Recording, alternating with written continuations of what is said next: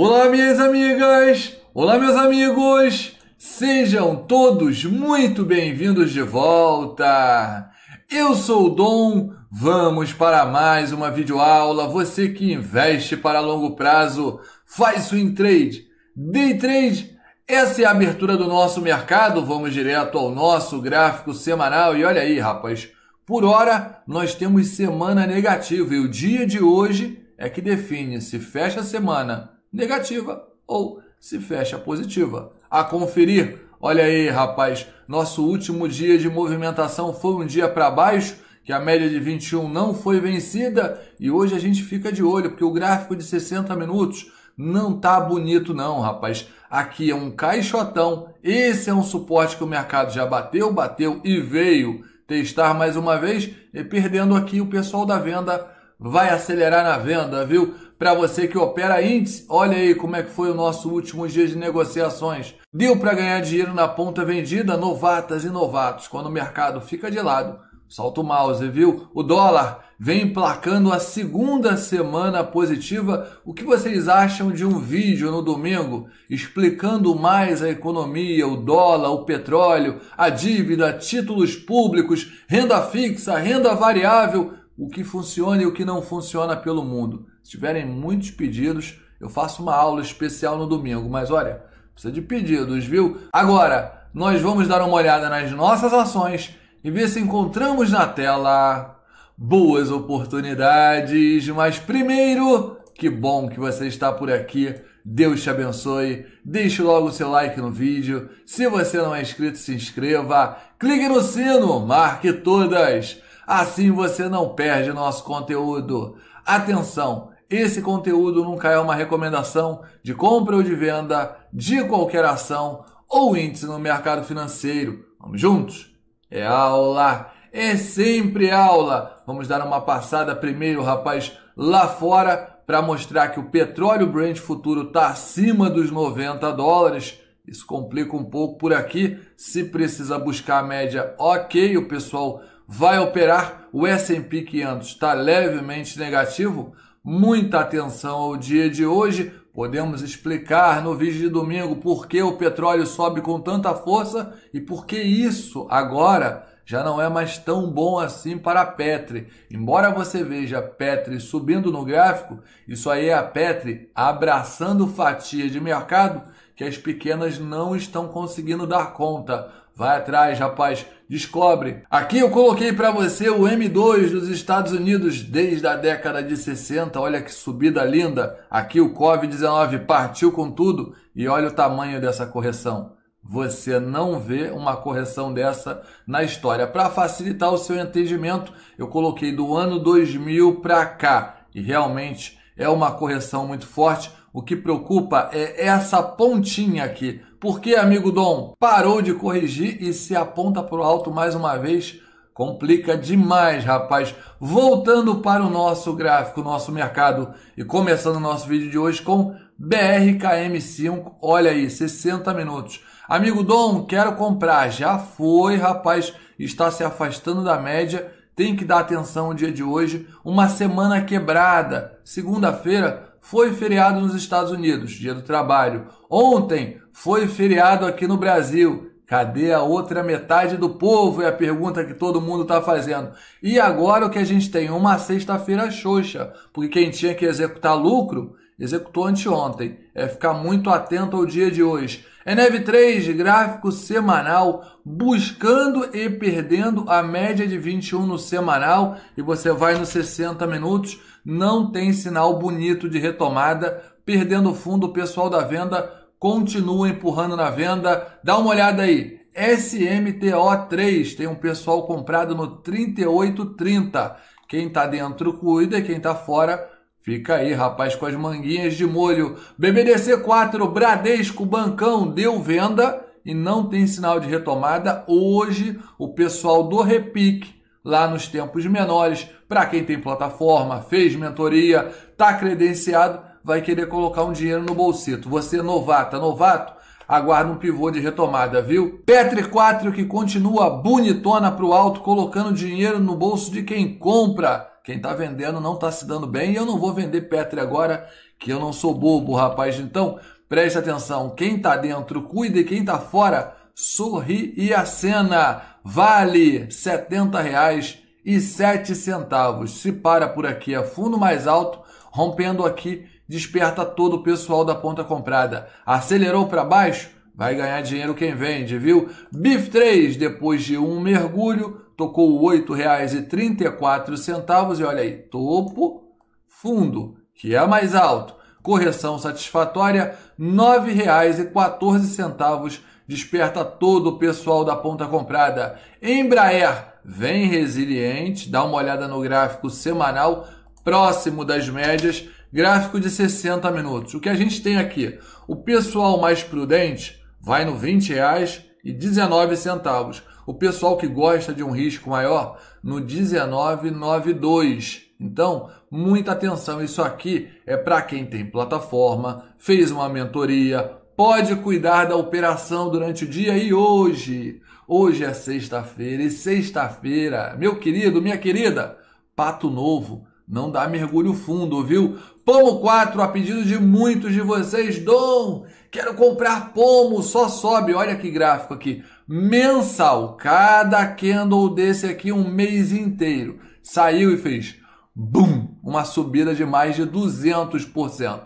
IFR volume, sobrecomprado, longe da média de 21 no gráfico mensal. Vamos para o semanal. Longe da média de 21 no gráfico semanal. Sobrecomprado. Vamos para o diário. O que a gente tem? Longe da média, sobrecomprado. O que você encontra aqui? Encontra um risco muito grande e uma oportunidade pequena. Mas, Dom, ela pode continuar subindo? Pergunta maravilhosa. Essa é a pergunta que todo mundo que trabalha no mercado quer ouvir. Sabe por quê?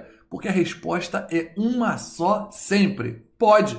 Claro que pode. Mas você, nesse exato momento, está comprando um risco alto e desnecessário. Mais de 400 ações na bolsa, e o que acontece com você? O seu emocional vê isso aqui como uma festa, onde está todo mundo lá se divertindo e você está de fora. E aí você fica louco, você não controla o seu ímpeto. E o que acontece? Você quer ir para a festa. Mas o que acontece no geral é você chegar nessa festa no exato momento em que ela acaba e o dono da casa diz para você: que bom que você chegou. Vai me ajudar a limpar a bagunça. E a coisa tá feia, viu? Fizeram uma bagunça. Olha, rapaz. Então o que acontece aqui? É ter calma, paciência, lembrar que toda ação que vai, volta e aguardar. Olhar para o lado, procurar ações onde a distância entre a média e o preço está mais próximo, onde tem um pivô e onde você pode colocar aquele dinheiro no bolsito com risco menor. Tem de 3, coloquei no gráfico mensal e aqui gráfico limpo para você perceber o quê? Olha aí, média de 21 no mensal, ó, tá longe para baixo. Preste atenção. Vamos jogar no semanal. Média de 21 no semanal. Estava muito longe aqui. E o que a ação fez? Ela entrou num caixotão no semanal porque o pessoal disse o seguinte: comprei sim, subiu sim, mas não quero vender. Tem aqui uma probabilidade desse negócio continuar subindo. O que eu vou fazer? Vou ficar administrando por aqui. E aí a ação fica andando de lado aqui, numa faixa de preço, e a média que estava aqui embaixo vem colando no preço. O que acontece?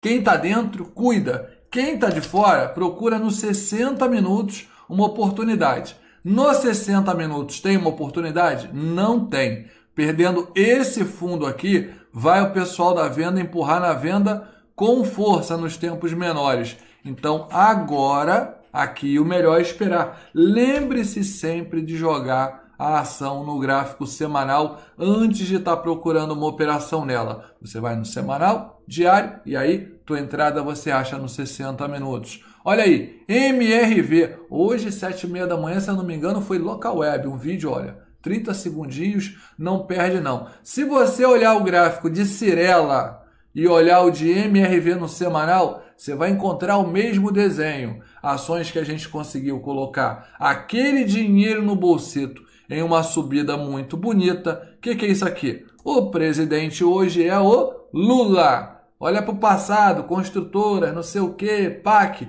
Então, um movimento desde o ano passado, onde o pessoal pensa o quê? Vai ter PAC, construtora vai ganhar dinheiro, vamos comprar a construtora, e foi isso. As construtoras foram. E agora, que ficaram longe da média, estão voltando na média. E agora, amigo Dom, é no gráfico de 60 minutos que você olha. Tem fundo, topo, fundo mais alto. R$ 11,60 desperta o pessoal da ponta comprada. Mas não tem conversa. Olha aí, perdeu aqui, rapaz, 11,24, o pessoal da venda, de sumos, sem dó, nem piedade, tentando colocar aquele dinheiro no bolsito. Essa aqui é uma operação arriscada, viu? Porque se perde a média aqui no semanal e acelera, o pessoal da venda vai apertar na margem. Olha aí, Ipera na tela, R$ 38,40.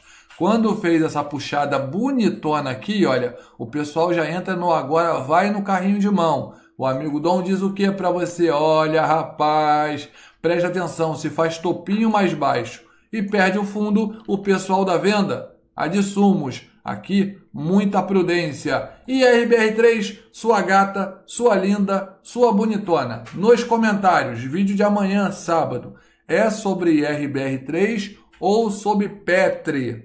Aí é você que vai decidir. Compartilhe o vídeo com o amigo e pede para ele fazer um pedido igual ao teu. A ação mais pedida vai ter o vídeo amanhã, 2h45. Aqui, nada para fazer, tem que aguardar. Olha aí, rapaz, o pessoal da venda já está por aqui, então muita prudência. Dona Oi não pode perder os 69 centavos. Perdendo 69 centavos, não tem conversa. O pessoal da venda vai colocar aquele dinheiro no bolsito. Cuidado com o cachorro velho da munganga, tanto para cima quanto para baixo em uma ação tão volátil. Muita paciência por aí. Temos na tela agora Americanas, a MER3. Vai ter um pessoal entrando na compra cravado, R$ 1,04, o pessoal um pouco mais prudente no R$ 1,05 e o pessoal do Day Trade, que vai operar esse movimento aqui. Se você é novato, essa ação te expõe um risco muito maior do que uma ação como Petri,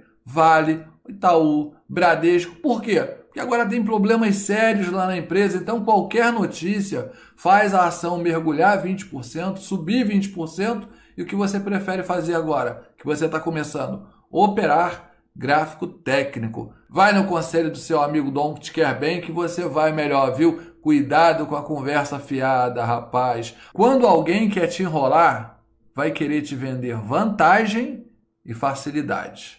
Sempre, sempre, não adianta. Se a pessoa quer te enrolar, é com adulação, vantagem e facilidade. Quando dizem para você que é fácil, que vai fazer dali, e não sei o que aqui, facinho, 3 dias nos... Abre o olho, rapaz.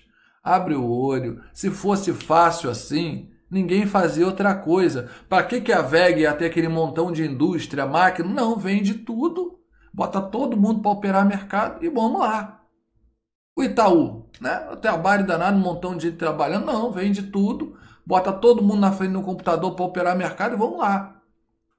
Não é fácil como o pessoal pinta. Dá atenção. Em domb3.com.br, página vídeos, você encontra vídeos sobre criptoativos. Uma oportunidade que, se você souber levar do jeito certo, controlando o risco e se expondo a uma oportunidade, você faz muito bem feito. Aqui você vai entender melhor. Aproveite! Verifique se você está inscrito no canal. Isso é importante para o seu aprendizado e também para o nosso trabalho. Deixa aí um like, faz um comentário para ajudar o seu amigo Dom. Outros vídeos para você continuar no YouTube, estudando e aprendendo comigo. Seguimos juntos sempre, se Deus quiser.